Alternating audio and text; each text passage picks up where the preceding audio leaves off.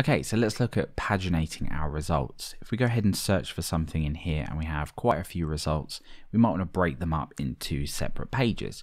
And that's pretty straightforward. We can just do pretty much what we'd do with a normal article or any kind of model builder and just call the paginate method, passing in how many we want to view per page. If we do that and give this a refresh, sure enough, we only see the first 5. Now, the way this works, again, is very slightly different to a normal builder.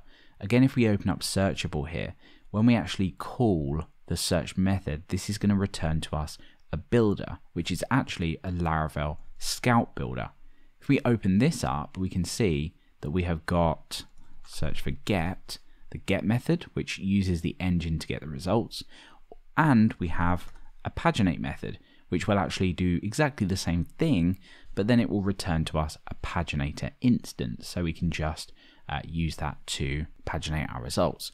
So over in here now, this is working really nicely. We just need to update our search template to go ahead and show the pagination. So down here, all we need to do is say results and links, and we should be good to go.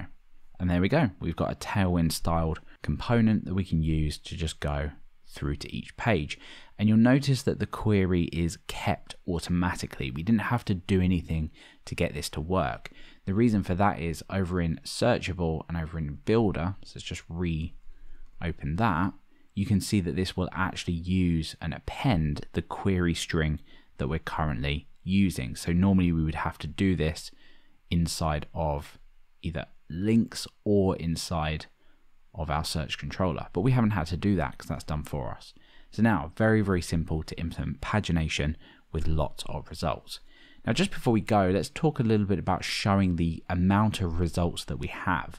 So for example, what I might want to do is just before this, say something like found X results, for example. Let's just wrap this in an M tag for now, just to keep things really simple. And there we go.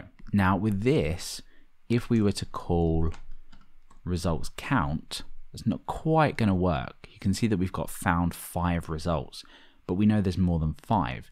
This is the 5 that are currently being displayed.